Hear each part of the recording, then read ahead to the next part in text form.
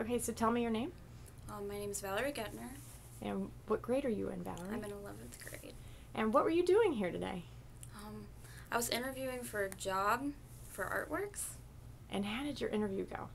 I feel that it went well. Yeah? Yeah. Were you nervous or were you relaxed, or how did you feel? I was nervous at first, but I was at ease. I don't know. Felt very at ease. And did it go as you expected, or how were the questions? Was it different?